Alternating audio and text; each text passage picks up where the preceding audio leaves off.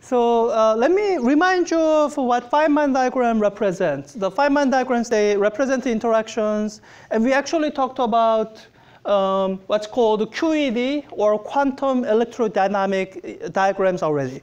So but as a reminder, Feynman diagrams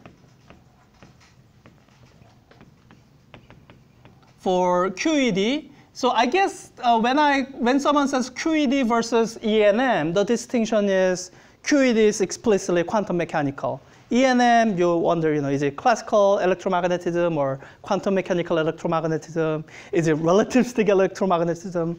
So QED, or quantum electrodynamics, is explicitly relativistic, quantum mechanical description of electromagnetic phenomena that's relativistic. So in QED, what you are looking at is interaction of a charged particle with electromagnetic fields or photon. So QED elementary vortex is actually pretty simple. It's a charged particle comes in. It doesn't, it's actually charged particle comes in. It doesn't have to be fermion. It could be anything. Actually, how do I want to draw it? I guess the way I was gonna draw it was, I was gonna draw it like this. Charged particle comes in, goes out, and it changed the direction because it got hit by a photon. But really the thing is, you can take this, turn it in any direction. So this is describing how a charged particle is changing direction because it absorbs the photon, but you could draw this. You could draw a photon coming in that produces a particle and antiparticle. Particle goes out this way, and antiparticle goes out this way, and it's indicated as an antiparticle by arrow going backward in time. Now, sometimes people put bar here to indicate it's antiparticle. Some authors don't like this because it's like a double negative. Is it antiparticle or is it just antiparticle? But I don't know. For me, double negative means negative. It's an emphasized negative. Or you could do, so this is a pair production, kinda, or you can do pair annihilation. You could have a particle coming in, antiparticle coming in, and they annihilate to produce a photon. But I guess what I want to emphasize that all these three elementary diagrams are one and the same thing. They are not really different. It's imagine it like a Lego piece. You can take it, turn it around.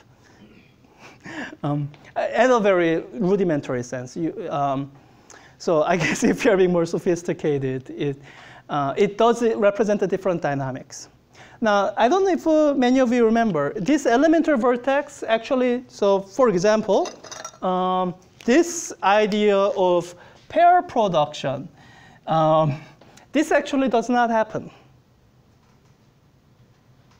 Right? There's no way to conserve energy and momentum at this energy.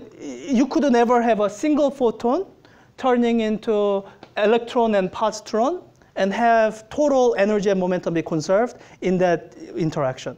This is how you can analyze it. Imagine a single gamma ray photon. You just go to the reference frame where the gamma ray photon is redshifted so that it's no longer gamma ray. Maybe it's a radio wave. So you can find the reference frame where your photon no longer has enough energy to split into electron and positron. And if that's possible at any frame, then that means, if something is impossible in any one reference frame, it's impossible in any other reference frame.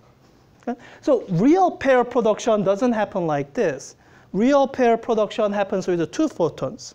So this is an example of what these are. This is what we call elementary vertex.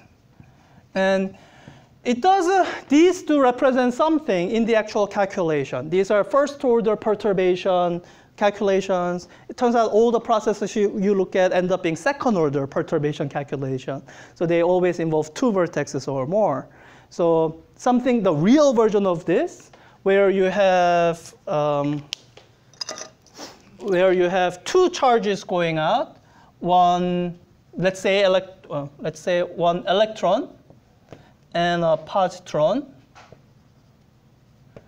So you would have to start the process with 2 photons, so that there's a reference frame where 2 photons are colliding head-on, and however much energy they have is however much energy will go into electron and positron. So you have 1 photon coming in, another photon coming in. I'm pretty sure I drew this wrong. So okay, I cannot join this here because there's no elementary vertex that joins 2 photons together. So what I would need to do is, okay, so photon here, here. Okay, so there's a vertex that joins this charge with this photon. And there's another vertex here that joins this photon with this charge here. Sorry, I haven't quite planned this out right. And in between these two, they are joined with a virtual particle, a virtual electron. And I guess for the sense of this direction, it really has to go in this direction. Okay? So this is let me redraw it so that it's a little bit prettier. So all the processes that you might imagine in electrodynamics can be represented with these Feynman diagrams.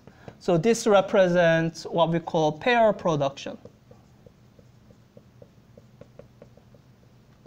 And pair annihilation would be just take this diagram, flip it around horizontally, then you have electron and positron coming in, turning into 2 photons. So that's pair production, pair annihilation. I think we did the Compton scattering last time, right? Yes? Yeah. So there's Compton scattering. So yeah, so that's the QED diagram, fairly simple. And it's fairly simple because you only have 1 elementary vertex. So any kind of, so I can give you an example. So when we're talking about mesons, it's still here, rarity. So neutral pion decays into 2 photons. So okay, we have to talk about the quark content of the pi meson. And what I should tell you now is that pi mesons are made up of 1 quark and an anti-quark. And what can go into these roles for the pi meson are the up and down quarks. So for the neutral pi meson, it's going to be up and anti-up or down and anti-down. It's actually some linear combination of these. I'm not going to get into that. If you have different combination of up and down quarks, as in if you have up and, I don't know, anti-down, then is this going to be positively charged or negatively charged? Positive, right? Plus 2/3, minus of minus 1/3, so plus 1/3. So this will end up with a Q of plus 1.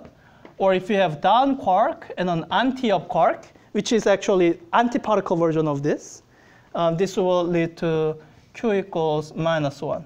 So this is what pi plus is, and this is what pi minus is. Okay? So the purpose of our drawings for this neutral pion, let's say it's made up of up and anti-up quark.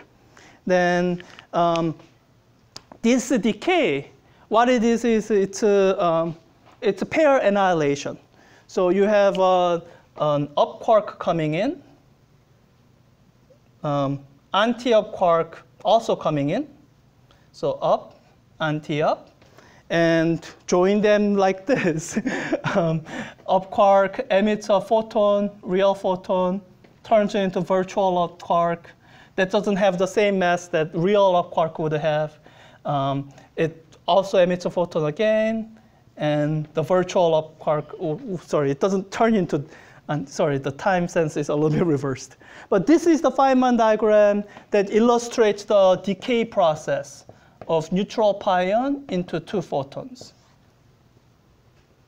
Okay? So that's the basic principle. You can kind of play around with it, although I can't really assign homework assignments on this because my open math can't do it, so I don't know if I can actually give it to you on exam question. How can we know the direction of the virtual particle? I mean, when we draw the diagram? It's because the fermions have this, so these arrows have nothing to do with the direction of time. Yeah, but how can we know we choose this way to draw the arrow?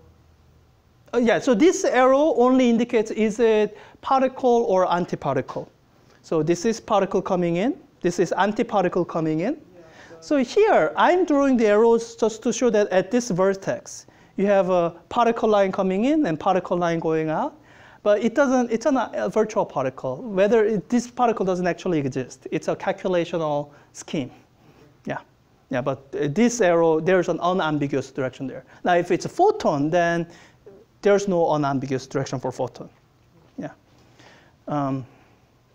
Yeah. So I guess whether you interpret this as a particle or antiparticle, that is ambiguous. Because something is an antiparticle only if the direction of this arrow is going opposite to direction of time.